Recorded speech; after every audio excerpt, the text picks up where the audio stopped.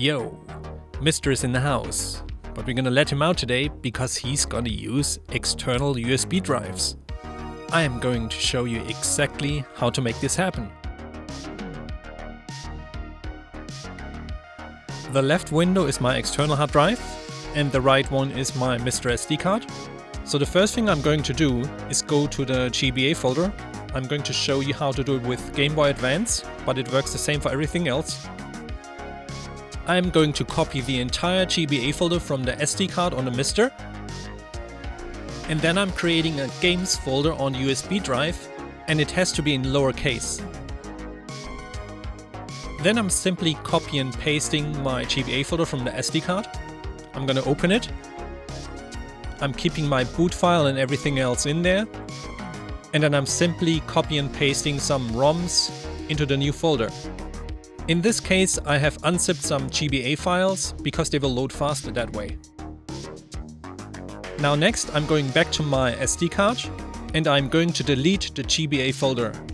I'm doing this so when I run the GBA core, it's going to load the ROMs off the USB drive. And this is all you have to do, no other setup needed. You only have to remember that all the names of the folders are case sensitive. That means GBA is all caps, the games folder is all lowercase, and basically you just copy and paste the folder names off your SD card and you'll be fine. Something else worth mentioning is the file system. I'm using exFat for best compatibility. You can use NTFS, but some hard drives might not run properly with it. Okay, time to plug in your USB drive in your MiSTer and go for a playtest. I'm using a Samsung T5 USB drive, but you can use any USB hard drive. It can be solid state or regular hard drive, or a thumbstick, whatever you have.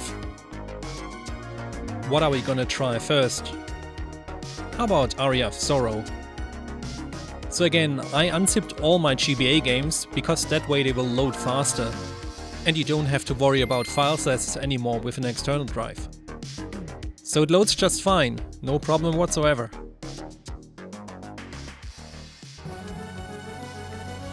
I vividly remember playing all those games on GBA. I've played all the Castlevania games, so I think they're some of the best in the series.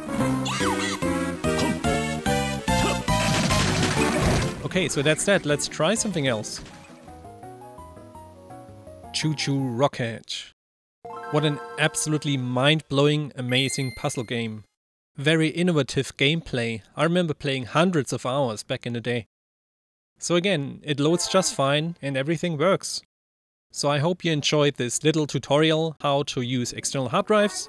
And don't forget, if you want to support the channel, please give me a like and click the subscribe button below so you don't miss out on videos. I really do appreciate it. I'm going to leave you with a little bit of gameplay here, so for everyone who hasn't played GBA games, especially this one, you have to check it out. Thanks, and I'll see you next time.